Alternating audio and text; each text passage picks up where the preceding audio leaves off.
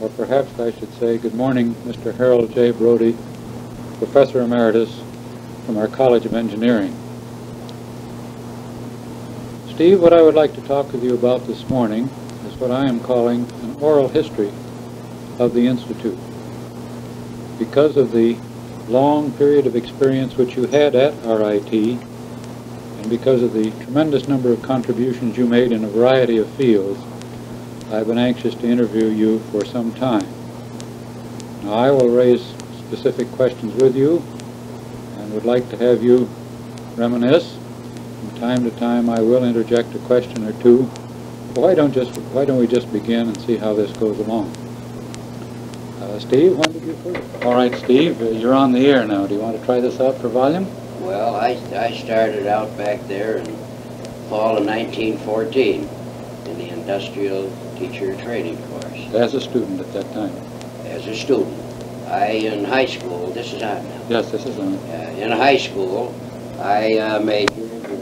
All right, you said you majored in drawing and woodworking, and then you came to the Institute from West High. From West High School, and the head of the drafting department there, Frank Wheat, thought a lot of Mechanics Institute and their industrial teacher training. And I had a full scholarship at the University of Rochester through the Calvary Baptist Church on Genesee Street. $90 all it cost. It cost $90 to go to RIT, or mechanics at that time. There was 3 terms and $30 a term. But he convinced me that instead of going to UR and taking engineering, that I specialized in drawing, and he thought it was a great field for me. So I went to, I happened to go to Mechanics Institute. That was in the fall of 1914. 1914. And there were 3-year courses in those days? There were 3-year courses in those days. In the normal school were 2. And of course, Mechanics Institute, for its industrial teacher training, and our teacher training was in on the industrial. They were recognized by 46 of the 48 states at that time. Pennsylvania and California required an examination. All the rest of them. And there were 24 of us graduated in 1917. And Crotch Wilson, Elmer Baker, and myself got $1,000 to teach. And all the rest of them got $900. We thought we were something.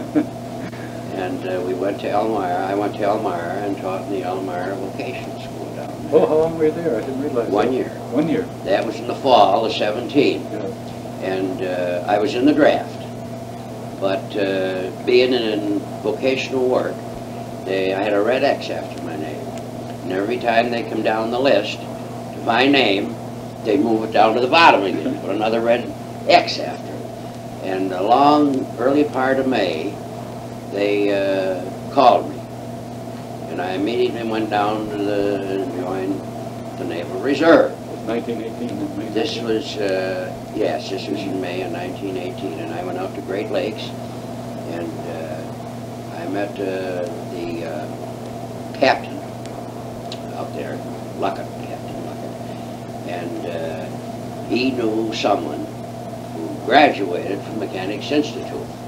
So he took a liking to me, and he immediately put me into the 6-year course of the aviation school. And when I finished the 6 weeks, I was head of the synchronizing gear department. And at that time, they had the synchronizing gears, and the gun was on top of the motor. Then every through the propeller? Then every 4 times the propeller would go around, woof. Boy, that was quite a training. And then how long were you at Great Lakes? That was in September. And when I finished up, it was in August sometime, and I taught in the school until January. And in January, I was to be released. And Captain Luckett called, Commander, not Captain. Commander Luckett called me in and wanted to know if I would go out to San Diego Naval Base and head up the department on this aviation. I don't know. had a chance for $3,000 if I could get out by a certain time in January to go down to the Masonic School in Utica and head up the Arts and Crafts and Industrial Arts program down there. But I didn't get out, so I didn't get the job. And then when I went home, came home, I went out to Knowlton's and applied, and on a recommendation from Herman's, he'd been a good man out at Gleason's before I came to school, and he recommended me to Knowlton, and I went down there and did some drafting and some dining, designing down there, and then Herman, a couple of months later, called me to school and asked me if I would come back. So this was the fall of 1918. No, 1918 was the war, wasn't it? It was still the war. Yeah. Must have been the fall of 1919. Yes, it was 1919. Yeah. Because it was 51 to 1970. So then you were at the Institute continuously from 1919 until you retired when? The second time. I retired in 69. You retired in 69, so you had actually 50 continuous years there. 51. As a faculty, 51 as a faculty member. As a faculty. That's fantastic. Yeah. Well, I retired when Earl died. She died in fall of 59, and I retired. I was 65 that December, and I retired the next June.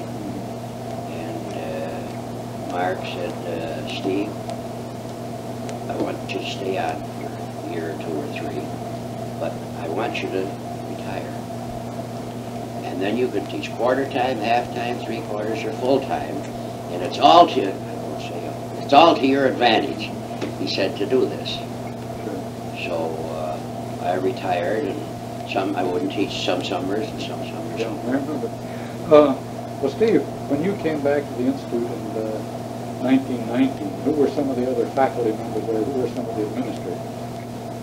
Now, Mr. Randall had not come as president. He didn't come till 22, I think. I think that's right. I think it was 20. Barker. Barker was president?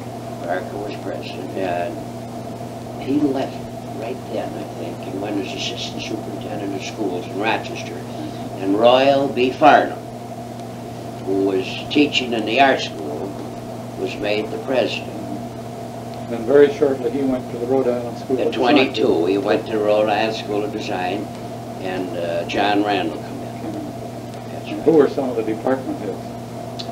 Well, von der Laken was head of the art school, and May Benedict was head of the food administration. And I told his name, Crocker, Alan B. Crocker, was head of the mechanical and electrical and the industrial teacher training. There were just the 3 of us, just the 3.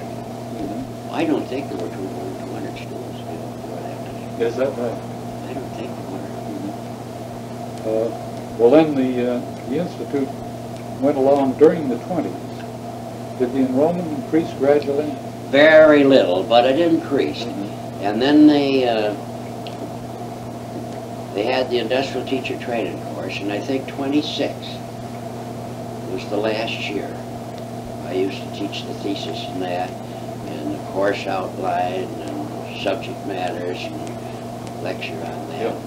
Now, the Institute, as you mentioned, had an excellent reputation in this industrial arts teacher training, and I guess also in the home economics. Oh, yes. Oh, we were one of the first in the country before Cornell had it. Yeah. But then as the degree requirements came in, on part of the state of New York, the Institute decided not to go towards the baccalaureate route at that time. That's right. That's right. And so our program tapered off. And they, after Mr. Randall got there, they abolished the co-op, mechanic and electrical as such. And I think it was 1926 was the last of the teacher training. There's a fellow here last year, Guttshaw. Maybe you, if you were at the alumni banquet, he made a name for himself, and he's written 8 or 9 books, and these are all my students. Is that right? And the other one, he went out to Brighton, he left Brighton, he went down, he was head of the drafting and the artwork down at School for the Deaf down in St. agriculture. And another one went through Columbia. You see, if you finished RIT 3 years, in 1 year, in one summer school, you get a degree. In Columbia, yes. And Sam Rayleigh, that was the one. He graduated from Columbia, and he was assistant dean he worked up to assistant dean of engineering at RPI. And he was there just 3 or 4 years ago. And I used the book that Hood, the dean of engineering, and it was Lawler, not Rayleigh. Rayling's the one that went down and like, is this all going in? Rayleigh was the one, this was Lawler, not Rayleigh. Well then, during the 20s, after Mr. Randall came, there's another study that I've read about called the Keppel-Kimball-Dooley study. These people were brought in That's right. to study what the Institute should become, or should become Where we fit. Yes, that's right. Part of the city system, or That's right. part of the U of R, or That's it should right. go as an independent institution. And apparently the decision was made to go as an independent That's institution. right. That's right. Well, during the 20s, of course, Mark Ellingson came on as a young faculty member. Yeah, Toots came 26, I think he came around 28, Mark. I'm not sure. Sometime in the late 20s. And then Dr. Charters and Dr. Tyler were brought in as consultants. That's right, brought in as consultants. Now, didn't the mechanical and electrical departments continue its co-op program during these years? No, they abolished them somewheres in there, Leo. Because Somewheres in, and then they brought them back strong. I see. Campbell was the one who contacted all the industries for the co-ops at that time in the early 20s. And I can't remember and of course in the 20s we brought in the School of Printing. Yeah. No, that came in 1937. The School of Printing? Yes. Was it 37? I guess. From Ithaca. Dr. Ellingson and Frank Gannett. Oh yes. Were the ones that brought And it Mark out. was Yeah. in charge of that. Now, when did Al Johns come on? Al was one of the old timers. Oh, too. Al was way back in the 20s. Mhm. Earl Carter Earl Carter. was Earl way Moore back Cox, in the of course. 20s. Well, yes, he was back there too. You know, one time he was the head of the electrical department and Carter was head of the curriculum. It was a dual head. Mhm. One had the curriculum and the other had all the students and the programming and everything, see? Well, then what happened during the Depression? I imagine the Institute fell on hard times, as did all Gee, the I others. can't tell you. I know that we were cut 20%. And instead of a 10-month contract, we had an 8-month contract. And we cut 20% besides. That was a shock. It was pretty rough in those That was days, in the wasn't it? 30s. Oh, Yes, boy. that's right. Well, now, President Randall, I can remember once you're saying to me when I had first come to the Institute that he was a great fellow. He had about 30 ideas a month, but he insisted on putting all of them into effect, and maybe 1 or 2 of them were good, but the other 28 or 29 were kind of That fuzzy. HDNL program, that was something. See, that was the Honor, diploma, and letter. Great. This was to get away from the typical A, B, C, That's D, right. F grading system. You wasn't can't it? get away from that. No. You gotta rate them. Honor and Yeah. HD diploma. And you give a diploma to the fellow and he's good, and you give a fellow a diploma and he isn't so good. Sure. There's no, you can't compare them. Differentiate it that way. No, I remember when I came in 1939, that was still under discussion, was still used at that time. HDNL. Yes. They didn't use it very long. No, it was used in the early part of the war. Yeah, World War Mark II. That was changed that. done away with, yeah.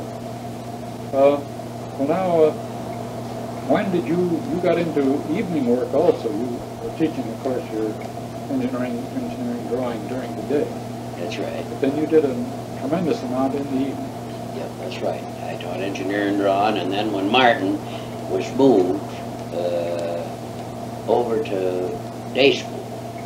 I was in charge of tool and machine design courses in evening school, and Cyril had the related subjects, the mathematics and the physics and all of those things. And I had that until I retired in 1960. I had that for many years. Many years. And you had an excellent staff of I had 14 and 16 teachers, tool design, machine design.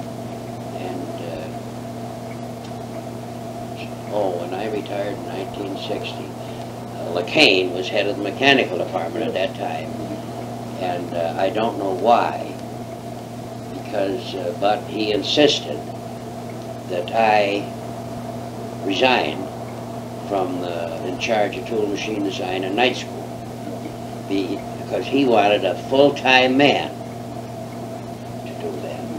So then I come back and taught cams, gears, and mechanisms from then on, 2 nights a week. You mentioned some of the students that made an outstanding record. Do you remember some of the others that went on that you had over the years? Oh, yes. Well, some of them that were students when I was there, Harry Babcock was head until he retired. Barker left the assistant superintendency of Rochester and went down to Savannah, Georgia as director of the schools down there, see, superintendent of the schools. And he took Mert Edgecombe, he took Jim Shouty. They'd all graduated that year. They were juniors when I was a senior. No, they came, yeah, they were juniors when I was a senior. And this was during the war, and he took them all down to Savannah, Georgia. And Mert Edgecombe was still there and retired, and Perry Babcock was head of all the industrial arts in the state of Georgia. And he was to come up here a year ago for his 50th, and he was taken sick, and he couldn't come, and he built up a tremendous blueprinting and drafting equipment business in Georgia. Great big place. I visited that. Is that right? Well, now, let's see. Norm Collister was a mechanical. Norm Collister and who was his pal? Norm Collister. I taught them both in the community school. They were night students of mine in night school, and I taught them in the day school. Well, now, wasn't Ed Pike also a mechanical department graduate? No, Ed Pike was a construction supervision. That's right. And Paul Roach was another one. And this Bramer Zeitler is one of my star basketball players. He was in that course. I think he's in charge of sewage disposal at Fairport or Webster down there at one of them. He was up at Watertown for a while. And then another of the students back in those days was Harry Crotch Wilson. Didn't know him. And he's ended up as the head of all the industrial arts in Watertown. And Elmer Baker, these are all industrial teacher training. Elmer Baker went to Batavia and was head until he retired 2 or 3 years ago for years up there of the industrial teacher training. And then that's Wrigley's first name. Well, he was an outstanding student. He was in my class. He went to Atlantic City, and he was in charge of all the industrial arts for 1/2 of the state of New Jersey. Well, the Institute certainly had its graduates in industrial arts teacher training and the home economics. Ray Olson. All over the East, didn't they? You know Ray Olson. Surely. He was a graduate in mechanical, a friend of mine. Yes. And he was president of Taylor Instruments. Yes. I've often wondered, Steve, as I look back over the catalogs in the late teens and early 20s, whether the Institute didn't make a tremendous mistake in not going towards a baccalaureate degree at that time, particularly in industrial arts teacher training and the home economics teacher training, because they had a terrific reputation. Oh, boy, was I... They sort of tossed it overboard. I was sick when John Randall disposed of the industrial teacher training, because at that time, that and the home economics was a whole school. Yeah. Clifford Out was teaching then, and Von der Laken was the head, and Haskell of the Haskell Stained Glass Company in Rochester, he was teaching there then in the art school. You know, these, see, in my course, industrial teacher training, you have to take artwork. Sure.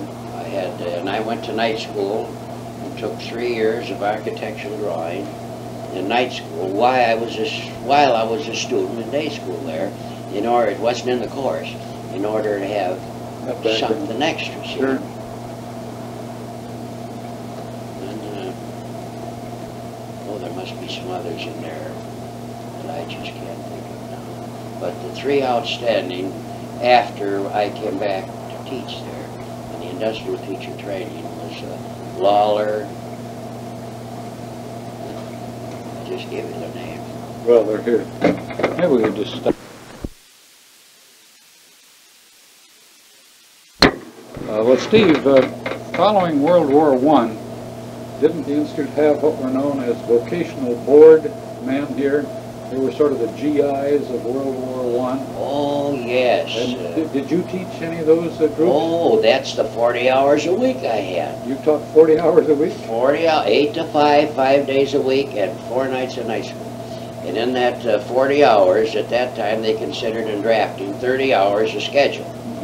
So I got a third extra because I taught 10 more hours. See? 4 nights of night school, $3 a night. $3 a night. Well, $3. Well, that's before I was married, you see. I wasn't married till 26. Well, now you were very much interested in basketball over the years. How did you happen to get interested in that and become director of that? Well, as I said, I played. And when I come back, I don't remember, I've been trying to think about that, whether it was a student council or whether it was Mr. Farnham asked me if I would handle basketball. And I handled it for 2 years. And then I was so busy with the night school and everything that I just couldn't do it. So they had another faculty advisor of basketball. That's what we called it. That's before wrestling started. Another faculty advisor of basketball. And he had Thompson, the coach, from Kodak Park, as his coach. We all hired the coaches, you see. And he went up to St. Lawrence, and they lost a couple of men on fouls. They only had 4, so the coach went in and played. Well, they fired him right away the next year. And they asked me if I would come back and handle basketball. And I handled it from then up until, well, Lou came in 55, and I still handle basketball until about 58 or 59. I see. And I turned it all over. When did Lee Fox come on as coach of basketball? Lee came about 2 years before the war in the 40s. I see. And then for 4 years during the war, I had an intramural league in baseball, basketball, and bowling. I formed them all. And we had the intramural league down at the Brick Church Institute, and we bowled down there. And eventually we even set the pins up because he couldn't get pin boys. We'd change off. And we'd have 8 and 10 and 12 teams in the bowling league. Well, now, in basketball, where did the Institute to play its games during the 20s well, and 30s? And when I was in school, in the first 3 years after, we played up in the annex in the top floor, where photography was. And we had the advantage of everybody because right in front of the basket, there was a beam across there. And we could shoot over the beam, see, and if it didn't have, but a team coming in here didn't have the practice to do that. We beat Warsaw High School 22-0 in one of the games up there. Well, in those days, Lil, we played the University of Buffalo, Niagara, Canisius, and St. Bonaventure. 20 games in those 3 years, and we never won a game from them. Of course, the other teams were, we played Palmyra, Newark, Lyons, and that's how I got some of the players. I went to Lyons, we played Lyons in 1919. They had 3 players there, Cutterback, Balzel, and Marshall. Oh, they were good. They were only junior. Oh boy, I contacted them and I talked to them, and they all came to the Institute. And Charlie Balzel graduated, and he went with a Power and Light Company in Geneva. And he worked there for a while, and then they made him head of the whole section down there. Then they moved him to Plattsburgh, and he was head of the Power and Light in Plattsburgh, and then they moved him up to Williamsville. They moved him up all the time, and then New York Power and Light, then they moved him, the last time they moved him was down to Horseheads, and he's in charge down there. He's another graduate. He was electrical. Well, now, you played there in the Eastman Annex, was that on the third floor? Right? That's on the third floor. It had a low ceiling too, as I remember. Oh yes, I'll say it was. You had to shoot over the beams. And when I came to the Institute in 1939, they were playing, as I remember, the Columbus Civic. Yeah. Well, we left there. You know, as I told them at the dinner the other night, I'm not saying I to boost myself, but I was all there was. I was the nurse, I was the doctor, I carried my medicine kit, I bandaged them, I gave them first aid, I made the schedule, I bought the equipment. In those days we had 2 basketballs. Now they bring a dozen out to practice. I had 2 basketballs. One we'd save for the games and the other we'd play and practice with. And then we went 2 years at Bausch and Lomb on Lowell Street on the 4th floor. Edison Tech was there then. Oh, yes. And we used to play there. Well, they'd call me up on Thursday and say, our Bausch and Lomb semi-pro teams go to play on Saturday night. You'll have to go someplace else. Well, then I'd get in touch with the city to be, and I'd either go to Jefferson or Madison or Monroe or Franklin, one of those high schools. Well, we played there for 2 years, and then we had to abandon that because I couldn't agree on dates or anything. And then we went over to the RBI bandbox over on Clinton Street. Over there, we played there for 2 years. Then that was abolished, and then we went over to the Genesee roller skating rink, over and back where the Osborne House used to be. They had a roller skating rink on that street in back of it. I didn't realize they played in all those different places. Now, when we came in '39, they played some up at the Columbus Civic Center. But you were also playing down Edgerton Park. Was that the Jefferson High gym down there? That was after. We played at the Knights of Columbus until the war, sometime after the war in the 40s. When that was over, they decided that they wanted to put on bingo and they wanted to do some other things up there. So after 9 or 10 years at the KSC, which was a nice court, a good court, yeah, we had to get out. That's when I got Jefferson High School. I see. And then we played at Jeff for 9 or 10 years until we had our gym on Spring Street. 11 different gyms. Let's see. And we didn't have a lot of money at all.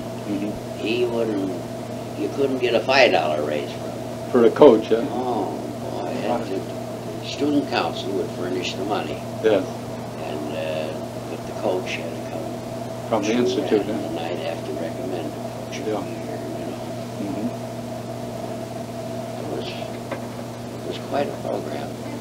But since we never could really get good schools to play, we continued to play Brockport, which is our oldest rival, and Geneseo. And then Oswego's in there, and Buffalo State is in there, and then we played Oneonta and Plattsburgh and Potsdam and the rest of them. And then they went to four-year schools. That's before we were a four-year school. That's right, yes. And that was a little tough. I had to sort of beg them, you know, to get games. Sure, well, they didn't think we were respectable in those days. Yeah, they didn't think we were anything there. Steve, as I remember when I first came to the Institute, and this was largely due to the tremendous work that you had done in not only the day program, but also in the evening, and the excellent faculty that you had in the evening, the Institute was really looked on the place by the businesses and industries to send their people for training. Do you want to amplify that a little bit? You had a tool design major and a machine design major. They were four-year courses, 2 nights a week.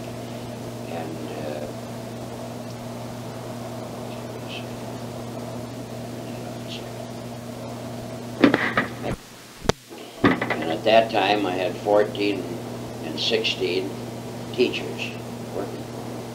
And they were all excellent draftsmen in the city. in the, Actually employed right in the industry. oh, Gleason's, and Hawkeye, and Bausch and Lomb, and plenty from me. Some of those men were with you for years and years. Oh, correct? yes. Some of them got their 25-year Yeah. silver cufflinks. Yes. 25-year. Charlie Knoll, Elmer Muhlendyke, Harry Kipp, Harry Kipp, no, Harry Kipp, Gordon Kipp. Gordon Kipp. Harry Kipp was his cousin. Oh. He taught there, but he didn't teach for me. Mhm. But Gordon Kipp did, and for years. And Charlie Knoll, and Art Hooper, he was there 30-some years. Art Hooper was teaching before I was in charge of night school. And he just died here 3-4 years ago. You had a great group there. Why do you think you had such an excellent program? In other words, what was in the curriculum? Well, I don't know. In those days, anyone that got any place, even if, when I was at Knowlton's, if they took on a new man down there, he was in the drafting room for a year, an engineer. He was in the drafting room for a year. And if you didn't know drafting, how could you be an engineer? And so that was the big thing. And we boosted the math up. We'd make it tougher. We'd bring them in and give them a little exam to see where they fit. And we made the math a little more difficult. And we got into some calculus in there. It was a good course, and boy, the city just, they'd send them there. They'd take these kids out of high school, you know, in a drafting room, and they'd make them come up there and get their tool design, their machine design. Now, at the same time, of course, there were strong programs in the shop area, too, weren't there? Oh, excellent. Tool and die making. Oh, instrument excellent. making. Yeah. Sure, really run 5 nights a week, and some days, and Saturdays, and he had a tremendous staff, too. And, of course, they all had to take engineering drawing, too, didn't they? Oh, yes. No, they took blueprint reading. Blueprint reading? They all had to take blueprint reading. And then I wrote a book. I didn't, personally, I didn't like any books that were on the market that would fit in with the program that Sherm was given. Yeah. So Sherm wrote a book on shop, and I made a lot of drawings for him in that book. And we set up the blueprint course that would fit in with the shop. With the shop. They abandoned that. Well, these days, the training of people in the engineering drawing area, I think, has dropped off considerably. Yes. Oh, it had when I was near the end there. Near the end, yeah. But I guess there still is quite a demand for people in the machine tool area. Oh, yes. No question about that. Ted Spong, for example, who retired from Rochester Machine Industries. You undoubtedly knew Ted Yes. Spong. The Institute has employed him. He's now doing his best to keep the machine shop filled with trainees and doing a very fine job. Of course, you see, a few years ago they decided in the colleges to abandon drawing. And shop, too. To abandon. Oh, yes. But they decided to abandon drawing. Well, you know, it made it difficult because I've heard from a lot of people, especially some of them back at the U of R, that these fellas that come through there and they're engineers, and if you can make a drawing, you can read it. But to learn to read a drawing, if you don't make it, it's a little more difficult. There's no question about it. And they didn't like it, but the colleges around the country threw out the engineering drawing. And I think about the last time they had it in day school, I think was the last year I was there. Yes, it's gone completely. They now. changed it from engineering drawing in the last 4 or 5 years I was there. And I had to study up. I worked with Rush one year. In a class, I was his assistant. We had about 50 in the class. Graphic analysis and descriptive geometry. Well, he taught that up at Middlebury. So I worked with him that one year in the class. Excuse me, and he boosted up another level in night school. And I took over the graphic analysis and descriptive geometry. Oh, I had to start more courses in that place. Randall came over to me one fall and school started, and he said, "Steve, I got a problem." He said, "We haven't anyone over in the art school that can teach instrumental perspective." you know, not freehand perspective, but instrumental. And he says, "Can you do it?" Gee, I said, I've never had it. I don't know. Well, he says, "I'm giving you the problem. Go and teach it." Well, did I work? And then I had a book on instrumental perspective that I wrote. And I think a few parts of it Whitmire uses now. It was all offset. And you could pull the pages out, see? Sure. And he took those pages that Ruth, got from. I had Ruth. Is she still there? Yes, Ruth is still on the faculty. Well, I had her as a student. And when I stopped teaching it, she took it over. And then they cut that down like they did drawing, and they just took parts of it out and put it in. Because instrumental, Leo, if there are a lot of drawings that we see, and they don't look right, amateurs. Yes. They don't look right. And it's 95% perspective. They never had perspective. And they try to make a drawing there, and they put this one down here and this one here. They don't come to the same eye level, you know, and it's tipped. And that's the trouble with a lot of amateur painting. They've never had perspective. Yeah. And if you have instrumental perspective, which they're using part of now, it makes it that much easier for freehand perspective. And they put it right in with it. At least they did the last time. Whitmire, you know, was a student there. Yes. I used to get him jobs running the mimeograph machine and the janitor and everything else when he was a student. Steve, what do you think were some of the weaknesses of the Institute, and what were some of the strengths during your years here? Well, to me, the one big weakness was the name. We had good faculty. They had some good faculty in the mechanical and electrical engineering back during the 20s, and excellent faculty. And then, of course, Moorcock come in, and Carroll come in. Al Johns was in there. The two Wilder brothers were teaching mathematics. Yes, and then they went from the mathematics from our department over to the Rochester School of Optometry. Herb did, not Morris. Herb went over to the Rochester School of Optometry, and then he left there, went up to the University of Rochester in their optics department. I don't know if they had that now or not. No, that's gone now. Yeah, well, he was head up there. And that's, to me, that was the big weakness of the school, because living in Rochester all my life, I know so many people, you know, they'd say, "Why did they get rid of that name? That's a terrible name." But it's mechanics. Why, yeah. What kind of a school is that? And boy, when it changed, we got the degree there at 46. Well, let's see, the name was changed, as I remember it, in 1944. Yeah. And then in 1950, we became the first school in New York State to grant the Associate Applied Science degree. And then in about 53 or 4, the baccalaureate. Oh, I was a little early on. I was thinking it was in the 40s. Well, I got the name change, you know, and the degrees. Years mixed up. The name change was in 44, and I remember Ralph Van Pearson and I were chairman of the post-war planning committee. We were the chairman of the steering committee, and there were several subcommittees, one of which recommended definitely that the name be changed, and likewise that we look forward to the possibility of granting a degree. You know, in the early years, in the 20s and 30s, you'd get your mouth washed out with soap if you even mentioned a degree. Oh, I hope to tell you. It was a dirty name, dirty word. We weren't for that. We were for the average person to work and earn a living. Well, Yes. we all work and earn a living. Sure.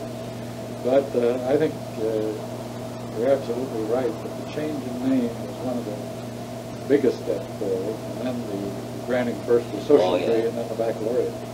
Of course, I was always happy to know that I go down there now and look at the doors and all the doctors, and I have, you got a PS. Yeah, sure. I was hoping somewhere along the line maybe someone would give me one. But I had that 3-year course, and when I come back to the school, and they kept me on, and did this and that, I really feel grateful Yeah. for that school. I really do.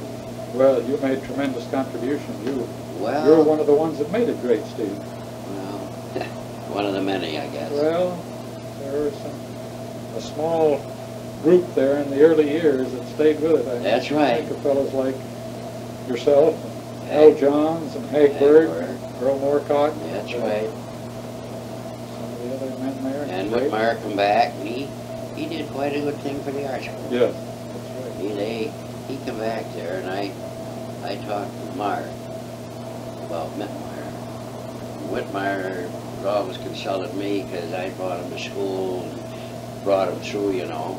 And he went to Buffalo State, and when he was teaching here, they wanted him to come back. Yes. Meyer said to me one time, talk to him. I said, Whit, I can't tell you anything. And I said, things look good for the future. Why don't you stick around here and don't go to Buffalo State? He said, this is my first love. And he did, and it was only a year or two before Mark came in. Yes. Yes, Dan's done some great things too. Well, Steve, I think maybe we're about running out of questions here, and maybe we should just sort of taper off and stop it at this point. I certainly appreciate your willingness to be interviewed here, because these are things I'm glad to do anything for that school. I'm telling you, it's been my life, Leo. Well, you've made tremendous contributions, Steve. That's been my life, being there all those years. Seeing it grow, Yes. and I can't say from nothing. I really can't say from nothing. No. But From a very small, unknown institution. that's right, very small, except for, and as I say, that food administration, boy, that was before even Cornell started. Yes. We were known all over.